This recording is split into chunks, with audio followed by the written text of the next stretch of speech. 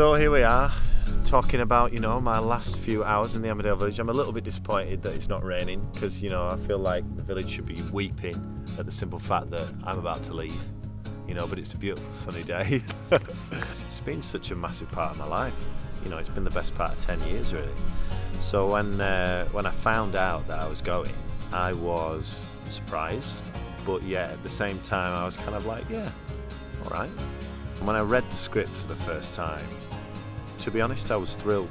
It just seemed a really nice way to end what has been an amazing journey for my character.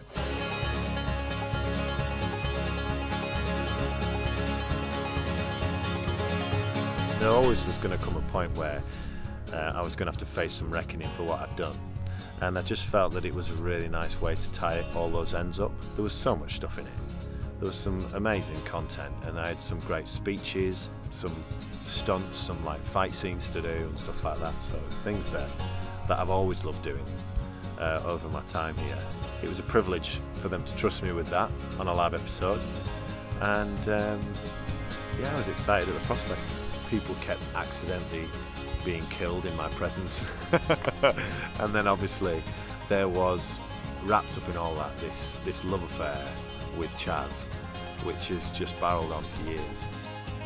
We've worked together for years and years and years, and if we had our way, Chaz and Carl would be back together.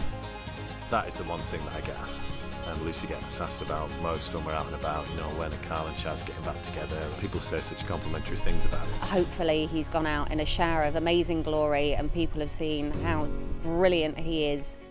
I'm going to miss him.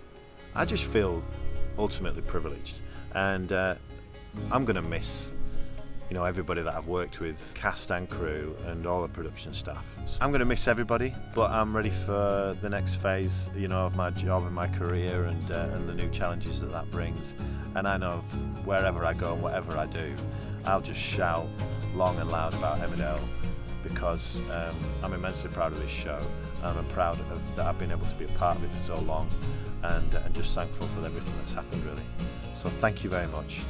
Thank you for watching my character and investing in it over all these years, and I'll see you in the movies.